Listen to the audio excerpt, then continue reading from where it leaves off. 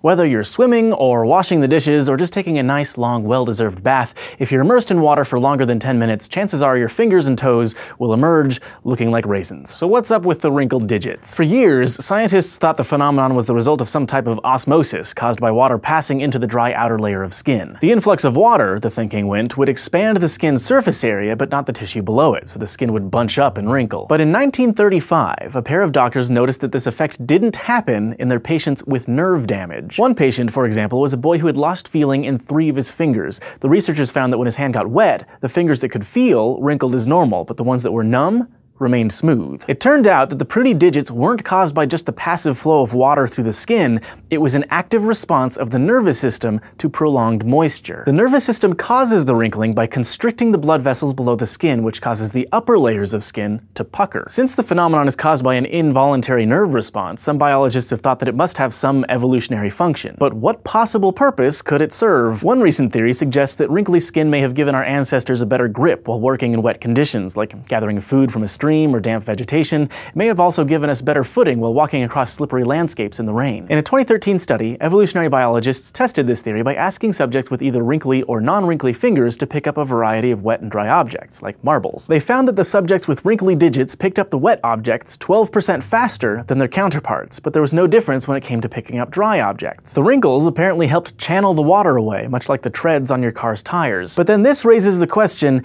if wrinkly skin gives us a better grip, then why isn't our skin wrinkly all of the time? Well, maybe because shriveled fingers and toes are less sensitive, which is no advantage at all. Thanks for asking, and if you'd like to submit questions for us to answer or get these quick questions a few days early, check out patreon.com/SciShow. And don't forget to go to youtube.com/SciShow and subscribe.